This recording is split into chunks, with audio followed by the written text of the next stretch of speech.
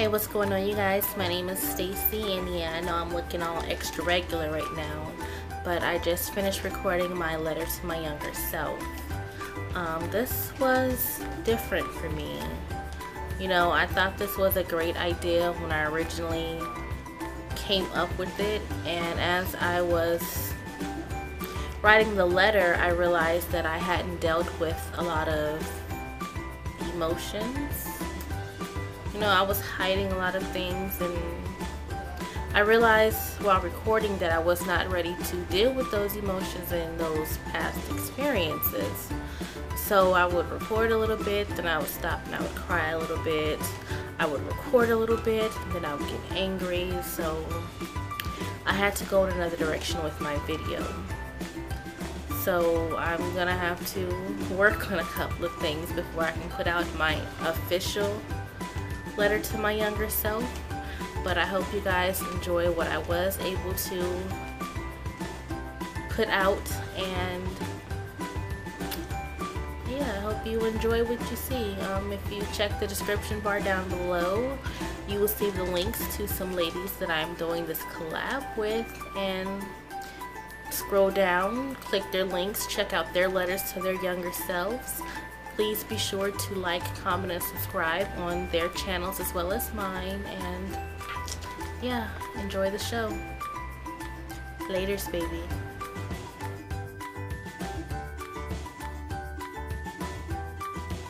Dear me, can you believe that we are getting ready to turn 30? Nigga, we made it. Know that I love you, and I am so fucking proud of you. You grow up to be amazingly awesome. Now listen, I need you to understand something. Everybody ain't your motherfucking friend. I know you have a big heart and you want to help others, but at this stage in your life, that actually does more harm than good. Trust me, you don't want those kind of problems in your life. You're quirky, weird, and you march to the beat of your own drum, and that isn't gonna change, sweetie. You're gonna grow up and you're gonna get a little weirder.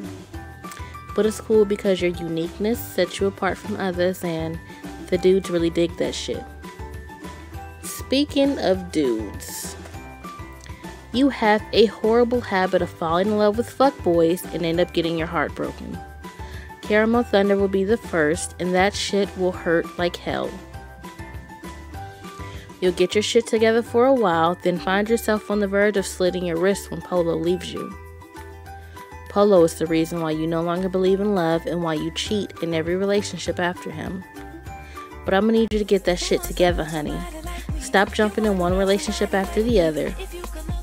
Take time to mend your broken heart and work on loving yourself, because baby, you poppin'.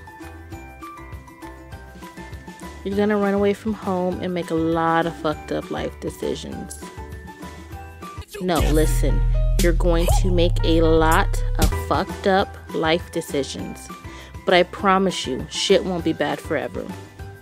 You actually meet some amazingly awesome women who are down for you like 4 flats on a caddy. You become a hella dope preschool teacher, and you're a Jane of all trades. Life gets pretty sweet. Unfortunately, you make some more fucked up life decisions, which cause you to experience a series of unfortunate events. You're gonna lose that sparkle in your eye, honey, and something will definitely die inside of you.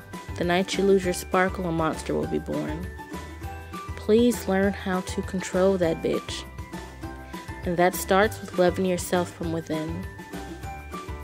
You have a long journey ahead of you, honey. Although there will be hella heartache and pain, there will also be lots of sunshine and rainbows.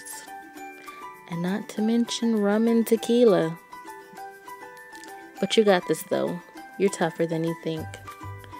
Don't ever let them see you sweat, honey.